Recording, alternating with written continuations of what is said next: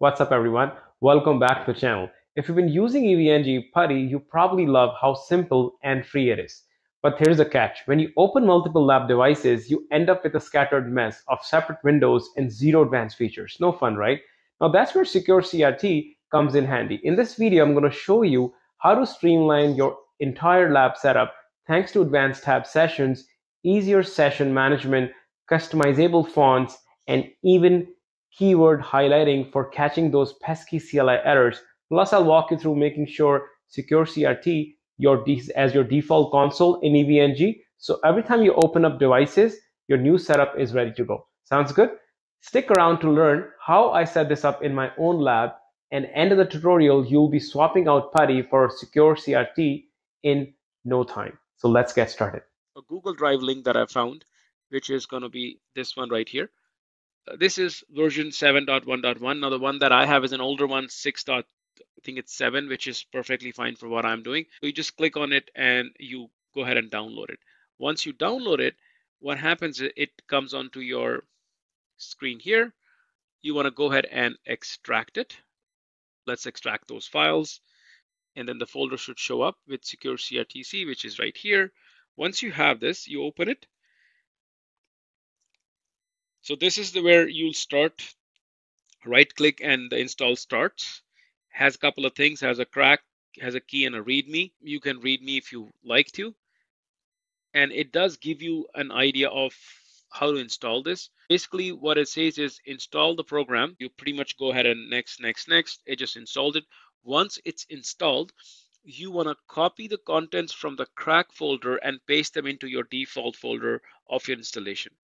Okay, this is what it means by that. So the crack folder has these two files, so you copy them basically, and you're going to go ahead and paste them in your own installation. So in my case, it's installed on C drive, program files, WAN software, which is the company that makes the software, SecureCRTC. You're going to go right click and you paste it. I will not do it because I already have a license copy which is working for me. So you paste it. Once you do that, then you open up SecureCRTC. Once you open that, it might ask you for a license key. In my case, as I said, I have a license version, so it's not asking me. When it's asking you for the license key, that's where you go to this key and you copy all this. Okay, you copy all this and you paste it in that. And then once you do that, then you will see exactly what I'm seeing right now, that it's open and it's connected. You notice that when I start opening up my switches, they open up in PuTTY. That was default. Now, how do you change that into SecureCRTC? So for that, what you need to do is you need to go to your EVNG installation. And if you've installed it, it's again C drive, program files, EVNG for me. You'll see something which is already there, which is, this is a registry that is there. So you need to right click and run it. And it's telling me that adding information unintentionally. So just a little warning sign that you might break something. Just go ahead and say yes to it. And then it's saying that the keys and values contained in this have been successfully added to your registry. Perfect. Window. All right, so there are a few things I ran into. So let me show you that one by one. Now you could open SecureCRTC once you've installed it, SecureCRT. So you can open SecureCRT once you have it open. A couple of options is you can go into global options and web browser, make SecureCRT as the default application. That could be one option. So it automatically becomes your default. Now this is the easiest way to do it. Other way to do it would be if you go to default apps, and once you see this, make sure you go for your SSH app here. Instead of this, select the SecureCRT application. And once that's done, now let's try it. Now it's giving me the option to open SecureCRT. Now it opens up here. Now the advantage is this. Now let's try to close this. And I want to go back to my other lab where I had options open, right? Okay, so the switch is stopped. Let's close this lab, go to this lab here. It had more options here. Let's go ahead and start all the selected nodes.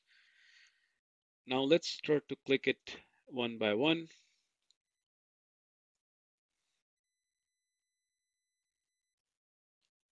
So now if you open, Right now, they are going to be opening up in different how it was opening before. I can change that to have them all into a single tab. Okay. So another issue I ran into here was when I'm opening up all these options, I'm opening different CRTC options now, which is kind of defeating the purpose because I wanted everything in one tab, switch one, switch two, and so on, right? If that's the case that you run into, like me, today is the day of running into everything that I could. Configuration file of the secure CRT, which is under, you go to this PC, you got to make sure that your app data, if it's not shown that folder, it would be hidden. So make sure that you are, if you go into view and make sure that hidden files or hidden folders are being shown.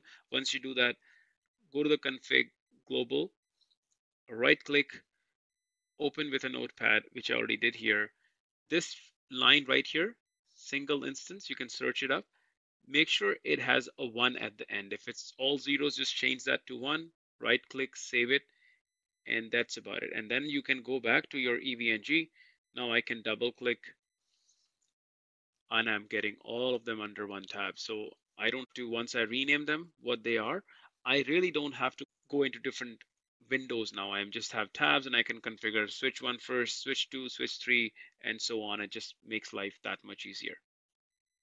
Let's go ahead and test some things here. Let's say if you want to add a new node, let's go ahead and add a new node here with the Cisco switch. I'll call it switch one, the name. Let's add another node here. Same one will pick up. Let's call it Cisco switch 2. So we have two switches here. Now let's go ahead and right click and start to add a couple of connections for Ether channel. And now I'm going to go ahead and turn them on. Let's open up these two switches with SecureCRT here.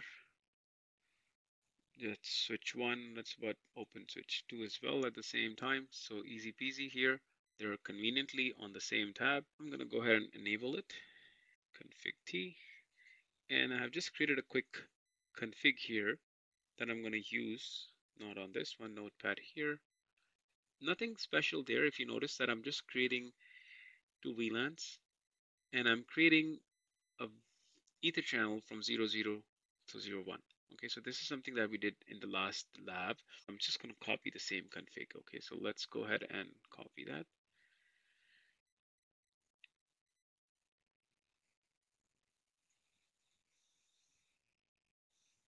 Sure. And then it should be done. No error messages. All good.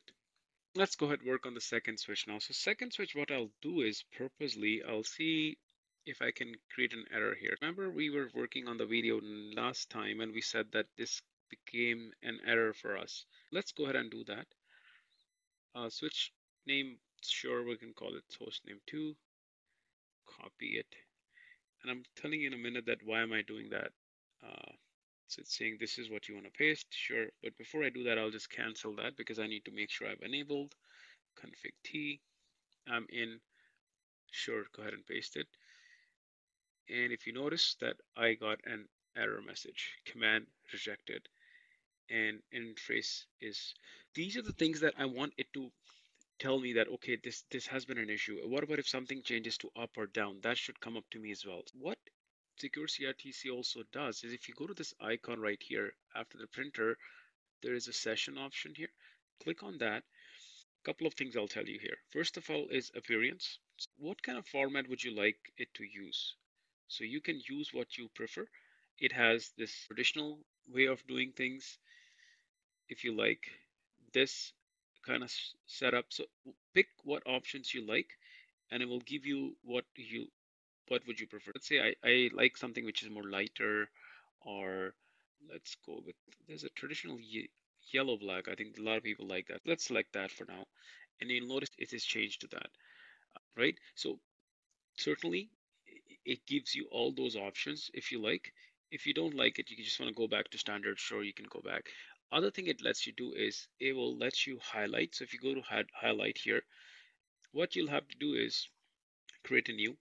Let's call it my highlights. Just give it a name for now. Okay, up.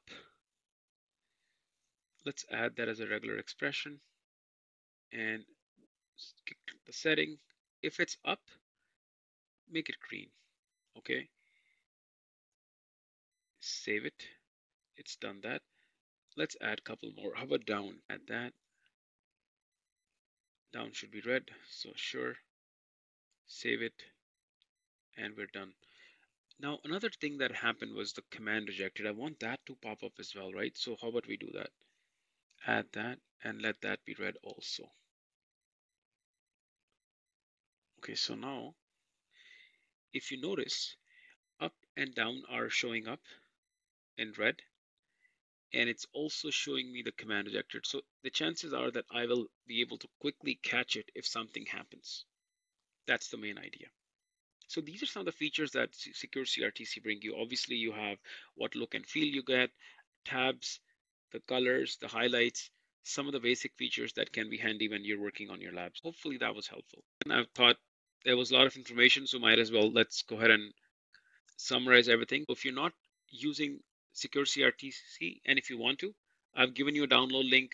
You basically go to download link, you open up the folder, and you go ahead and install it. Once you've installed the SecureCRT with the setup, the crack folder has a couple of files that you need to drop them, and I'll leave the link for downloading this one in the description.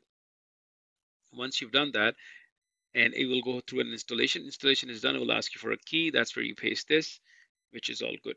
At this point, you have SecureCRT installed on your laptop. Once you've installed it, the next thing you want to do is you want to go ahead and make that as a default. First, what you will have to really do is if you go into your installation of your EVNG, you're back in your installation of your EVNG, you double click on this file and let it run, and it makes the changes. Once the changes are made, then you go to your default apps, look for SSH, make sure this is set to SecureCRT. If it's not, it will be set up to this. You click on SecureCRT, select as default, and that's it.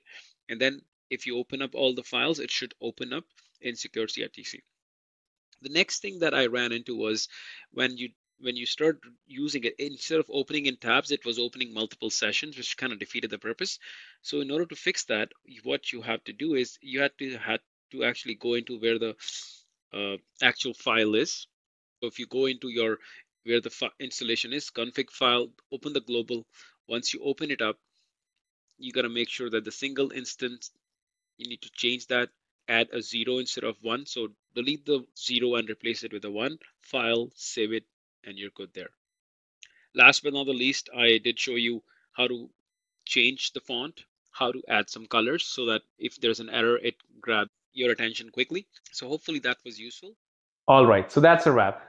We just walked through installation of SecureCRT, making it a default for your EVNG labs, organizing your sessions tabs, customizing fonts and keyword highlights so you can catch those errors at a glance. If you found this helpful, hit that like button to let me know, and consider subscribing if you want more in-depth tutorial on lab setups and all things IT. Let me know in the comments if you have any questions or tips of your own. I'd love to hear from you. Well, thank you so much for watching, and until next time, keep honing on your networking skills. I'll see you the next one. Bye for now.